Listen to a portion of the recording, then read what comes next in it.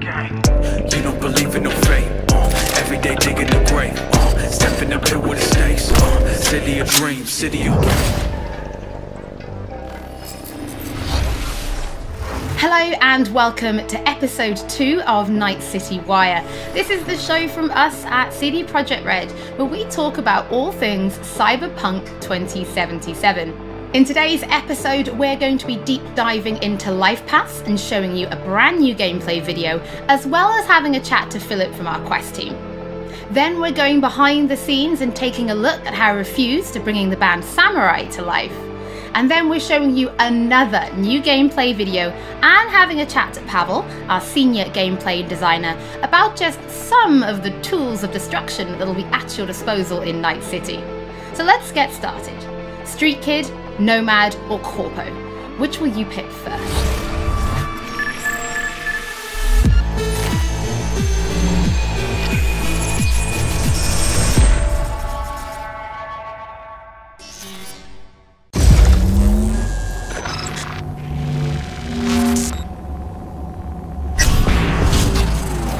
Well, who do we have here? Grew up in Haywood.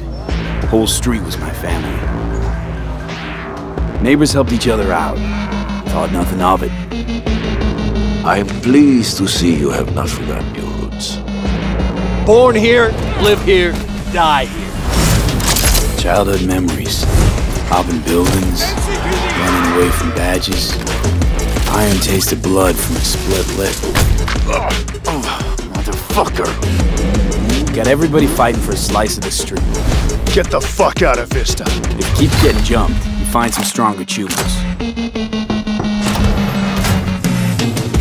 Do you want to spend the rest of your days blasting scabs? Or become a legend overnight? We have arrived. The Major. Ready to get your cherry popped? Yeah, come on!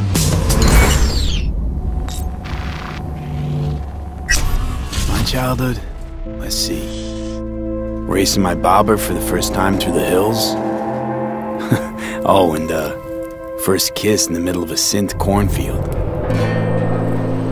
We nomads choose who to make our family. And choice forges strong bonds and a higher duty that stands solid as an old oak. My family's in pieces. That's why I'm headed for Night City. Makes you an outcast among outcasts. Miss this, you know? Camaraderie. I know. I saw it in your heart the first time we met. Know what I always liked about nomads? Your taste, no, hunger for freedom. Not easy to come by in Night City. Corp's got their grubby claws and everything.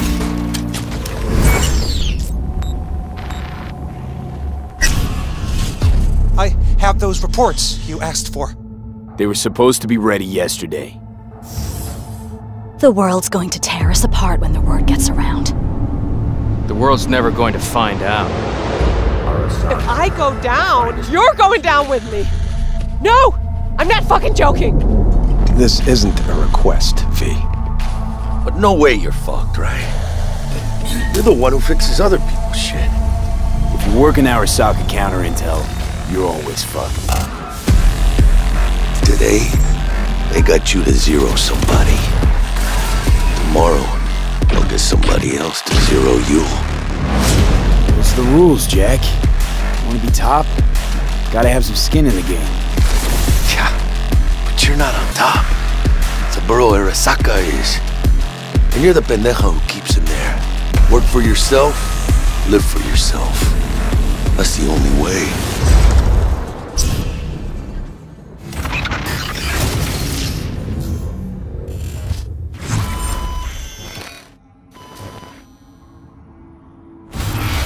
Philip, it is so good to see you again. It's actually been a while since I've had a chance to interview you about Cyberpunk. So I think for today, we'll start with a question that everybody wants to know. How does the path you pick affect your time in Night City? It actually affects your time quite a lot throughout the whole game, but let's start at the beginning, because basically our game has 3 different starts depending on your life path. As an example, if you choose the Street Kid life path, you have lived most of your time in Night City. you know the streets, you know the gangs, you know the slang, you kind of know what's going on in the, let's say, lower life aspects of the city, which can of course give you lots of good opportunities also later on in the game.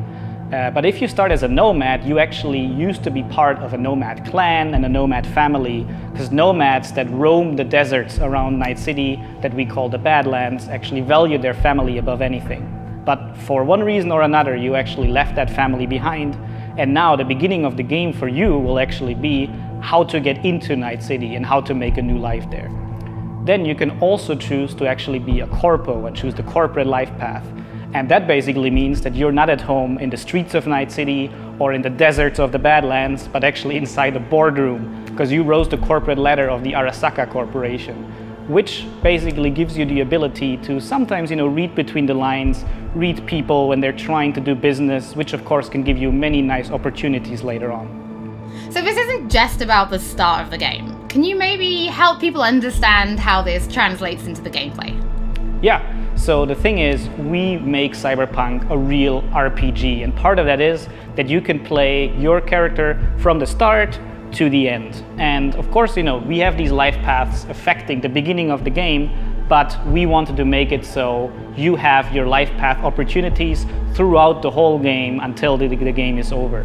And as an example, we do that by giving you additional options in dialogues. So I can give you one specific example. And this is a mission where you have to steal a flathead robot from the Maelstrom gang. Basically, those Maelstromers stole that flathead before from a corporate transport. And the owner of that corporate transport, Meredith Stout, wants you to do something else. And this is an optional objective. And even within that objective, we want to give you some options. So as an example, if you have a corporate life path, you basically know what Meredith Stout is really about. You can read between the lines and you can get some additional options that maybe actually later enable you to do a completely different thing with the Maelstrom gang. And if you're a nomad, you know exactly some more details about how these Maelstromers would have even been able to steal a robot like that from Meredith Stout, who's part of the very powerful Militech Corporation.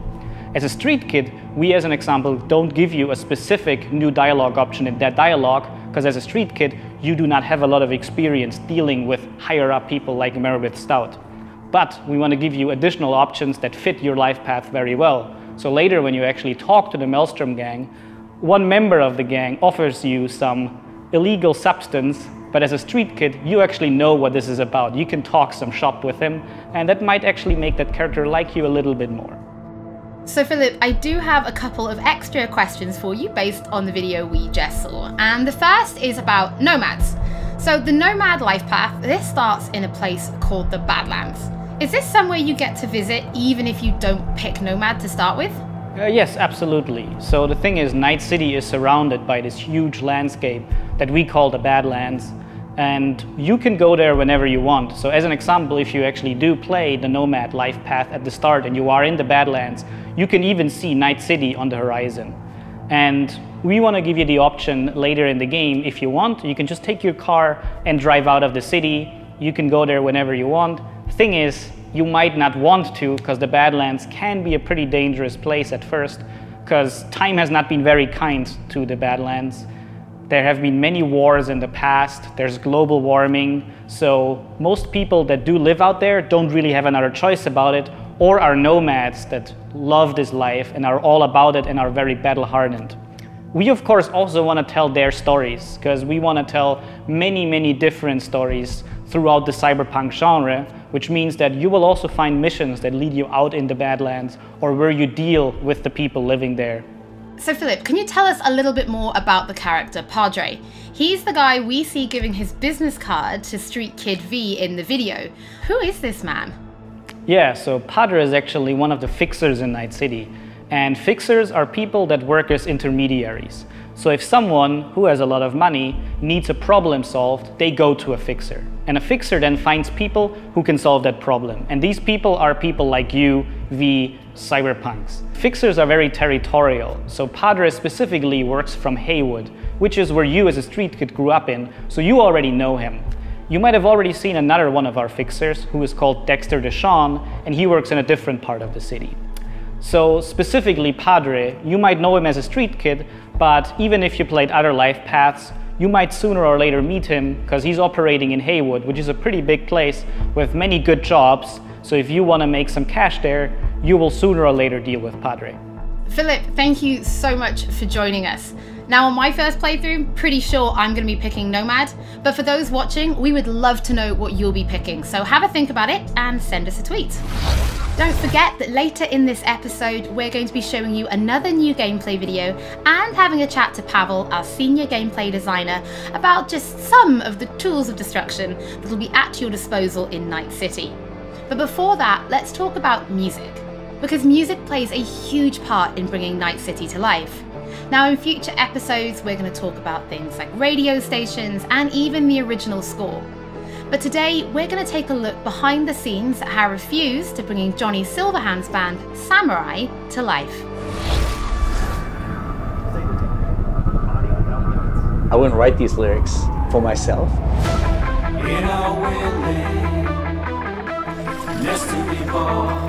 So it's kind of interesting to get into like the mindset of who is this character and what would they write about, or what's their agenda.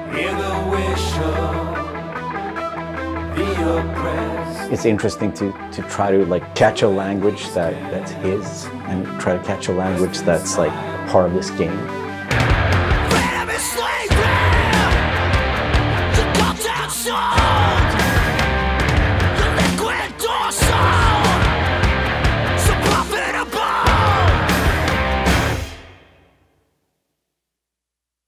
There is a reason why we're here.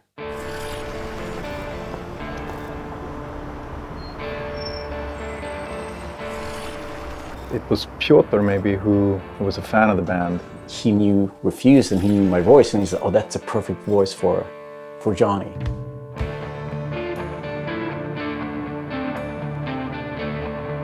And that they wanted, I guess, a sound that was a bit contemporary from when Johnny's supposed to have had the band, because he's sort of like an anti-establishment kind of guy. Gonna drag a corporal rat on stage, make him kneel, douse him with gas, then light him up. So of course there are things that you can relate to, and like just like this outcast and this rebel that's fighting against like the corporals, and that's definitely something that's been a part of my life and a part of Refused's life. We came out of the punk rock scene of northern Sweden. He's like the future version of us. You know? So I think it makes sense. I think it totally makes sense for us to be here making these songs about him or for him. You know? So it's pretty cool. Yeah. No trills. But yeah, but like wide vibrato.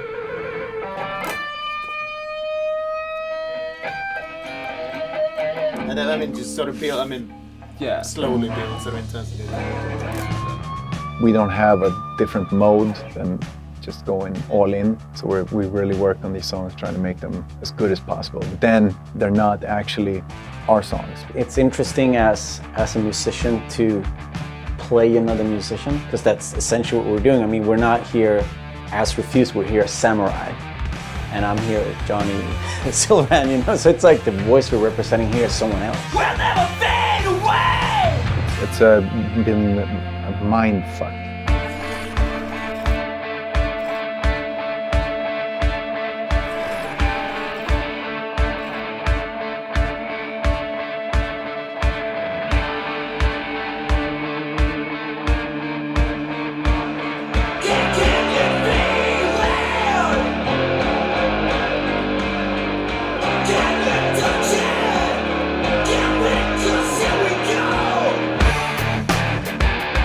I mean, the shouting in itself is just like second nature to me, because I've been doing this for a very long time. But then when someone comes in and says, I'm happy with everything except for Azza Lim. Again, it's Azza. Azza. Okay. The shouting's great, but think of that accent, or think of that like enunciation. It's a bit weird because it's a very different way of singing when you're screaming like that, and it's hard to sort of swallowing some syllables there. Adjust your accent. Oh yeah, just try it again. So it's been a bit kind of frustrating. It wasn't horrible, but it wasn't great. But I mean, I get it. I mean, we have to maintain the illusion that this character that's a character of the game also is me, like when I'm singing it. So it makes sense, but yeah, it's a bit different to have someone telling you exactly how to enunciate things, because I'm not used to, usually people just like give me a thumbs up and then like, you know, you think the things like the rhythm and you think about the pitch and you think about all these things, but then someone comes in and like, that word sounded weird. I'm like, what? No, that's how I sing. But so it's been a very, yeah, a bit painful at times, but it's all right. See this zone, I'm chipping in.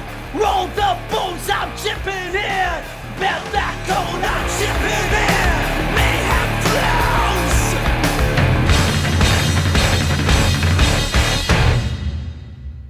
flows. It's a very interesting thing to be part of. As a person that's not a gamer, I don't think I fully understand the impact that this might have. If people like these songs and if people are excited, then that's going to be great. I mean, we are spending a lot of times trying to get this right, trying to get it to sound like, you know, like samurai would sound, you know. So it's quite interesting. It's a very different way of making music, actually.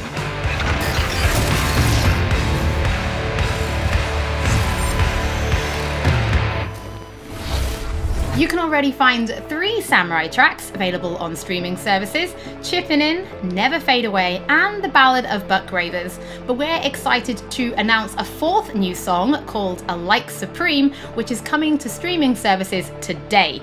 That means you can check it out once the show is over. Don't forget that if you're tuning in late, or if you just want to watch anything again, we will be uploading everything to our channel soon. Next up, Pavel and I are going to introduce you to some creative ways that you can solve problems in Night City.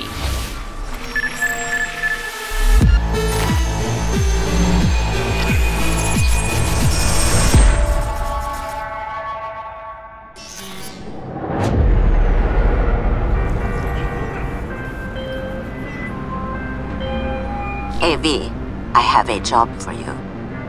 A client of mine is making an arms deal. He needs protection. It could get hot, very hot. The gun dealers are Maelstrom. Alas, nothing ever transpires as planned with them. You better gear up for this.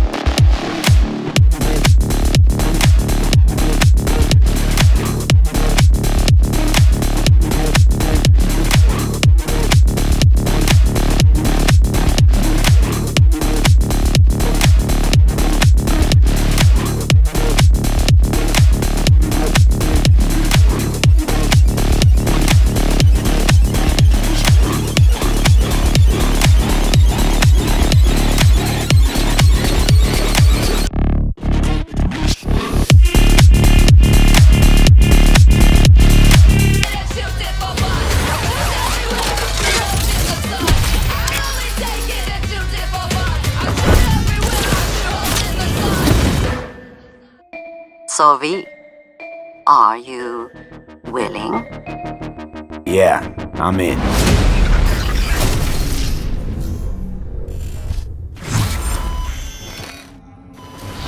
Pavel, thank you so much for joining me. Now, there was an awful lot in that video, right? Because it's more than just guns.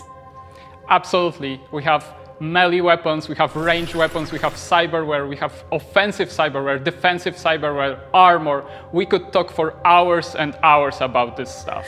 I think just for today's episode, we should keep it simple and let's just talk about guns. Can you tell us the different types of guns that will be in the game? So we have three distinct types of guns in our game. We have power weapons, we have tech weapons, and we have smart weapons. Now, power weapons are the most similar to contemporary weapons. One thing they can do, which normal weapons cannot, is ricochet bullets off of surfaces. So you can hit somebody hiding behind cover or hiding behind a wall. Now, tech weapons, on the other hand, use electromagnetic power to propel a fully metal projectile to extreme velocities. What that allows them to do is to punch through cover or punch through walls to hit somebody who's not even aware that you're there. Smart weapons use guided missile technology to actually track targets in real time. So you can hit somebody who's dodging, running away from you, or you can hit somebody who's hiding behind cover. So Pavel, Cyberpunk doesn't just contain FPS elements, right? It's also a fully fledged RPG. So can you tell us how you guys approached introducing those RPG elements into gunplay? So I can tell you one thing, Holly, it wasn't easy to merge those two elements together. Now, we've spent a considerable amount of time merging the RPG and FPP side of our game. What the player will experience is that V changes from a small-time mercenary to a legend in the world of Night City. V becomes more and more proficient in using weapons as the game progresses. So they will see that reload times become shorter, the accuracy of your weapons grows, you will have faster aiming time, you will move faster with your weapons. Everything becomes more in your control, and that gives you more opportunities to defeat the biggest encounters that we've designed for you. So I have prepared a few extra questions for you, Pavel, if you're feeling up to it. Of course. Okay, well the first is going to be, how do you find more weapons in Night City? Like, where will players be looking for them? So I expect the players to look everywhere for new and exciting weapons. You can, of course, buy weapons at vendor shops, and they will house an entire catalog of weaponry that you can get. However, the best weapons that you can find will be taken from enemies or loot caches that we have everywhere in Night City. The weapons rarities range from common through uncommon up to rare and then legendary. And as they go in rarity, they actually climb in power. However, legendary weapons are very specific in such a way that they possess unique abilities that you will find on no other weapons in the game. The players will actually need to make some tough choices to find some legendary weapons, because maybe they need to choose whether to kill a person who holds the legendary weapons that they want, or to spare them because they like them as a character. So next question, let's talk about weapon modifications. What mods can people give to their weapons in Night City? So we have two types of modifications in the game. One of them would be modifications that we call attachments. So these would be scopes and silencers, and you can see them actually being attached to your weapon as you're playing the game. They give you statistics advantage, and they give you more opportunities in gameplay. The other part of mods would be software mods. Now, these are basically small chips that you install in your weapon, and they actually change the statistics of the gun. They can give you damage, they can give you accuracy, or they can give you more fire rate. Some of those mods actually change the gunplay on a more fundamental level, so they can give you non-lethal rounds, biochemical rounds, to tear through that armor even faster. So I suppose for my final question, why don't you tell us about your favorite weapon then? Which is your favorite weapon so far in Night City? Oh, there are so many weapons that it's hard to choose just one. But I can mention some manufacturers with their weapons that I absolutely adore. The first manufacturer would be Tsunami Defense Systems, who produces the sniper rifle Nekomata. That's a tech sniper rifle. That means that it can pierce through walls. So you can actually hit somebody who's hiding behind cover or who doesn't even know you're there. Of course, I also like a close quarters approach. And what that needs is a shotgun. One of the shotguns that we have in the game is Budget Arms Carnage. Now, that thing is cast from pure steel, and it weighs a ton. However, you can cut a person clean in half with it. Another shotgun that I absolutely love, it's for a more refined approach, I would say, is a smart shotgun, Kangtao Zhuo. That thing has 8 barrels, and that means it can track 8 targets independently. Now, killing an entire room was never simpler. Pavel, thank you so much for joining me. Thank you for having me. I'm actually pretty interested to see what kind of weapons people discover when they play Cyberpunk for themselves.